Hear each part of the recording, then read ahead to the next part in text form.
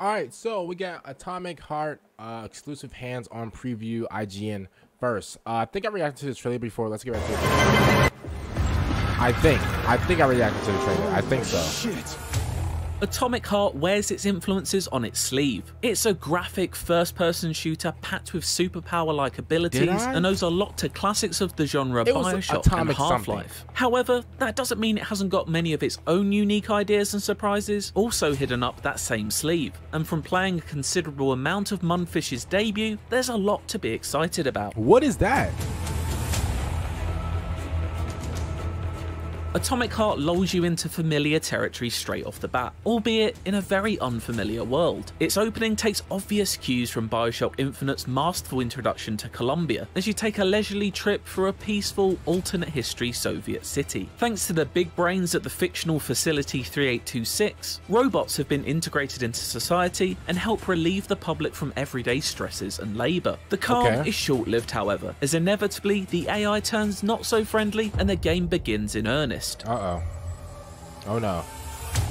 From there, I've jumped around to several different points in Atomic Heart to get a proper feel of what it has to offer, consistently being surprised by what came next. It's not the straight-up corridor shooter some may envisage, nor a sprawling open world full of nooks to explore, or a puzzle-filled brain teaser. It's all of those things, and more. The scope of Atomic Heart is impressive, as you'll make your way through its many distinct and large sci-fi complexes over the course of its 20-hour plus campaign. Atomic Heart's closest analog structurally would likely be Halo Infinite, an open world littered with mobs of enemies and linear story dungeons to dip in and out of. These dungeons are where the majority of main missions lie and comprise of learning more about the facility, the people behind it, and what exactly has gone wrong there. You battle through sections patrolled by rogue AI units before more often than not facing off against a challenging boss. Atomic Heart isn't reinventing the wheel in this regard, but definitely adds its own flair into the mix. Greetings, comrades, and welcome to the All-Soviet Exhibition Center!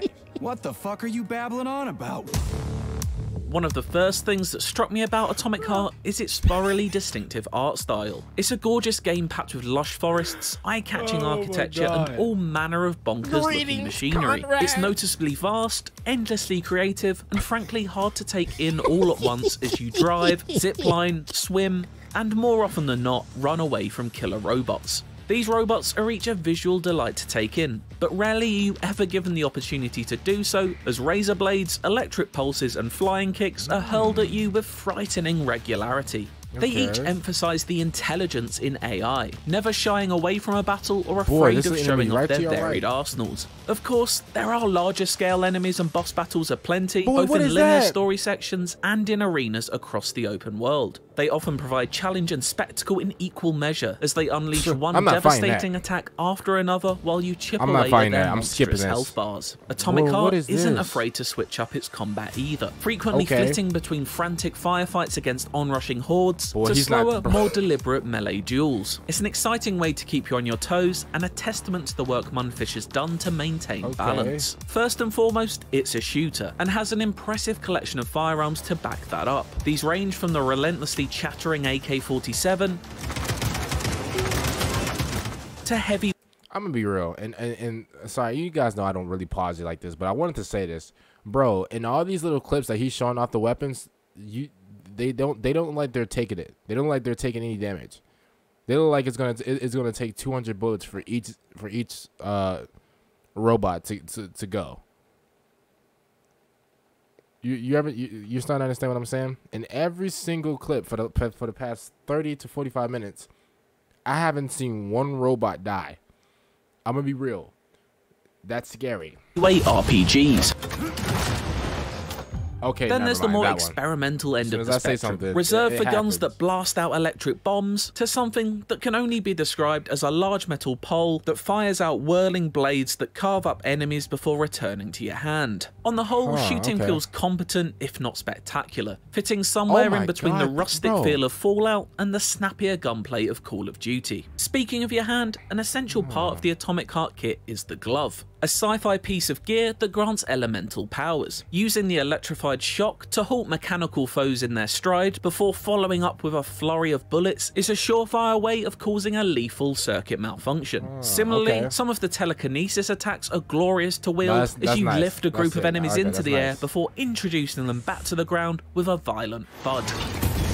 Oh my god. It's a joy to play with, and even more fun to experiment with. Freezing an enemy before shattering through their brittle metal shell with a massive axe is always a good time. A stellar example of the hand-to-hatchet combat is one of Atomic Heart's earliest missions. You're thrown into the deep end as you're taught how to survive in the dark corridors of the facility's many underground labs. Atomic Heart is not an easy game. It has been designed first and foremost as a hardcore shooter experience. Although difficulty options are available, it doesn't take many hits or kicks from a mustachioed android to take you down. Evading and knowing when to attack takes timing and an ability to learn and read your enemy. Thankfully, more powerful charged attacks are signalled by a glowing red ring moments before impact. Miss it though, and you'll be on the floor scrambling for a health kit. This patient back and forth melee combat will be familiar to anyone who has played almost any action game over the past decade, but nonetheless, it's a surprise to see it pop up in a first-person shooter. It's much less forgiving or quick-hitting as something like Dying Light or Far Cry, instead making each heavy swing meaningful rather than relying on a flurry of hits to get out of a sticky situation. I like it. It's almost survival horror in nature, with moments from the aforementioned early level leaning into this. Its dark hallways are lit only by the occasional flicker of light, and the oppressive silence broken by the sound of smashing glass, as bloodthirsty robots practice what they're going to do with your skull. As I hesitantly made my way through, I couldn't help but be reminded of the first time I entered Rapture, or some of Half-Life 2's scarier moments.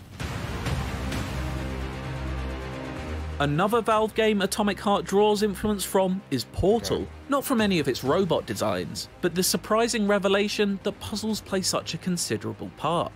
Test sites are puzzle boxes lasting anywhere from 15 minutes to an hour to complete. They're essentially abandoned lab facilities requiring you to put combat skills through a cerebral exam. For example, use your glove's shock ability to magnetize nodes, which in turn move platforms to help you on your way. The puzzles I've tried haven't been the most challenging, but provide a welcome change of pace nonetheless, and come with the added bonus of granting valuable upgrades upon completion. Weapons and abilities can be modified and upgraded throughout, a process that's essential in taking down the many threats. Robots are controlled by a central AI that is always on the lookout for you. Ways of combating its glare include avoiding its cameras, either by disabling them or making the glove perform its best gravity gun impression to hurl objects as a distraction. Make a wrong move and you'll quickly find yourself overcome by enemies as the facility sends them out straight from the production line to attack, the more the alert level is raised. It really evokes the feeling of going up against an intelligent, aggressive global ecosystem that acts as a unit rather than occasional pockets of activity. The hours I've spent with Atomic Heart have left me yearning for more. It's an engrossing world to get lost in, with dynamic combat and inspired art and enemy design. I have a few doubts over whether the main story will deliver a tale worthy of such a stellar location, and I've seen some heavy-handed writing and performances that leave a little to be desired. Then there's the nauseating forward roll animation that had my stomach churning on more than one occasion. I can't say these gripes were ever enough to fully take away from all the exciting things I found myself engaging with along the way though. Time will tell if Atomic Heart lives up to its lofty aspirations, but it certainly makes a very strong first impression. For more on Atomic Heart, check out this boss battle gameplay, or a deep dive into a history of the game's world.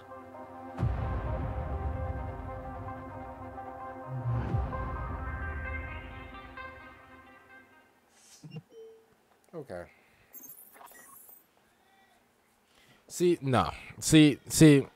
Yeah. Okay. All right. Let me explain. I would play this game, right? But this game is like a mix of like 10 games. This game is like a mix of Call of Duty. It's like a mix of like a scary game. It's like a mix of like God of War puzzles. Like there's so many mixes you can put into this game, bro. It's ridiculous. I don't know, bro. Listen, I'll be honest. I was up for it until he said a puzzle gonna take about 15 minutes to an hour. Huh? Nah, see, there's a thing called YouTube. I just go to YouTube, you know, oh, I'm on this mission, I'm at this part. Okay, let me boop, boop, boop, boop. Yeah, you know, see, okay. So, I mean, if I'm using YouTube, then most likely I'll buy it. If I'm not using YouTube and the puzzle is that hard, bro, oh, no. No, no, no, no, no, no. Oh, no, no, no. I don't know if the game is already out because I think this video, I don't know how long this video has been out. But listen, the game looks fine. The game looks fine. I don't know. Just this game is just I've never seen anything like this. Like the whole narrative of it. Like you're shooting. Like obviously I don't know the story, but like you're shooting zombies. Not zombies. You're shooting robots. I'm guessing like that was like you're shooting robots and you know you gotta kill robot bosses and stuff like that. I mean pretty cool. It looks cool. I don't know. I mean, I guess I'll have to wait and see till I play it. I don't know. It's like before I buy something like well, okay, hold on. It depends on what it is. Because I bought 2K every year since NBA 2K13. So I was really about to say like before you buy something, you got to make sure like it's that you really want it. Yeah, my mind has forced me to buy NBA 2K for almost every single year since NBA 2K13. So other than that, I mean, what I was about to say was just false. But other than that, this game is all right. It's all right. That's what I can rate. I'll give it a solid rating of 7 out of 10. It looks all right. It seems cool. You guys know I hate the scary stuff though. If I get jump scared once or anything like that, you know, just like the robot, like in like the last minute, like creeped up on me and picked me up and showed his real face, robot face, that scares me. I'm not gonna who do you think I am? I'm not a Corey Kenshin, buddy. I'm not gonna play scary games, you know, react to skit. No, that's not who I am. Other than that, again, 7 out of 10 rating. It seems cool. Other than that, I'll see you guys later for the next one. Comment down below what you guys think of this game, by the way. I actually want to see you guys take on this because I'm kind of, in the limbo about this one. See you guys later for the next one. I'm out, and